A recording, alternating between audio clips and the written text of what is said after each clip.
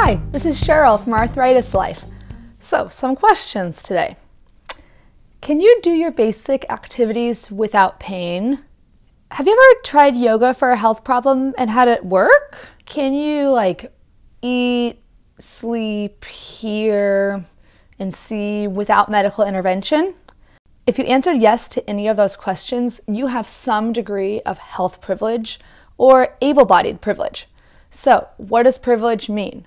Privilege simply means unearned advantage. Almost everyone has some degree of health privilege, but that said, some have more than others. In the same way that it's problematic to tell someone from an underprivileged background that they should just pick themselves up from their bootstraps, it's also problematic for an able-bodied person to tell someone with a disability that they should just try yoga or just think positively. The first problem is in the word just. There is no just if you're living with a disability or a health issue. For most of us, every single thing that we do has a burden beyond just living with the disability. The other problem is that people suggesting these things are often, one, unaware of their own health privilege, and two, operating under false assumptions, such as that everyone can control their health or their destiny if they just do certain things, which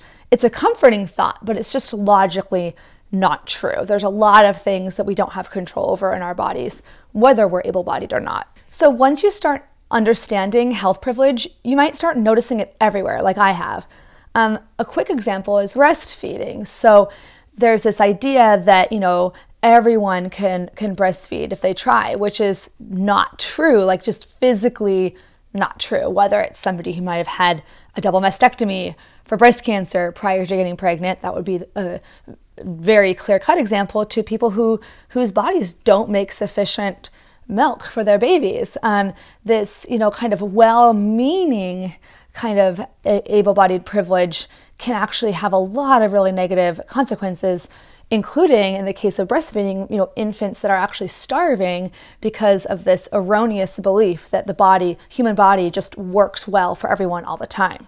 Health privilege even exists within similar disability communities. A lot of times people are excited if they can control their disease activity naturally through things like diet or exercise, and that is amazing if it works for you.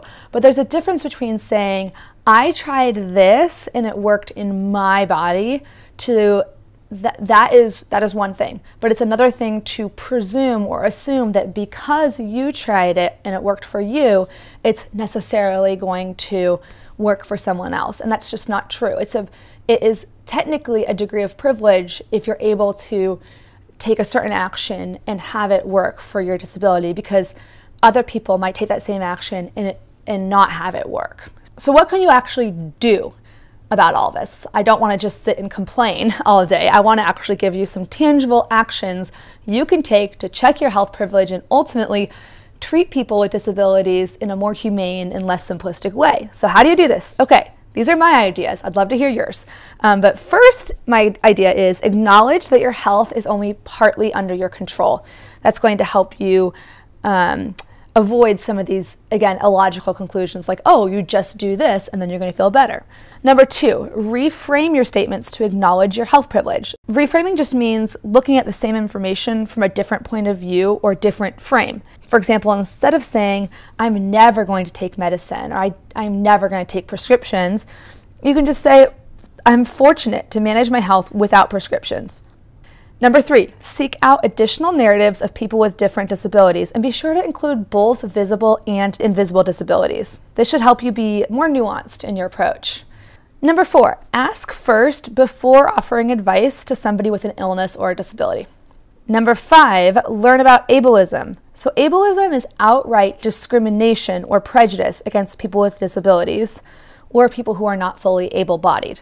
So the point of this video and this post is simply to help people become, again, more nuanced, less simplistic in their approach, and ultimately more humane and compassionate towards people with different abilities. Because living with a disability or a health condition is hard enough without people's kind of cluelessly ableist or health privileged comments. So if you could prevent yourself from acting in a privileged way towards someone with a disability, it's going to make that person's life a lot easier. So I'd love to hear your guys' ideas in the comments. Thank you so much for your time. Bye!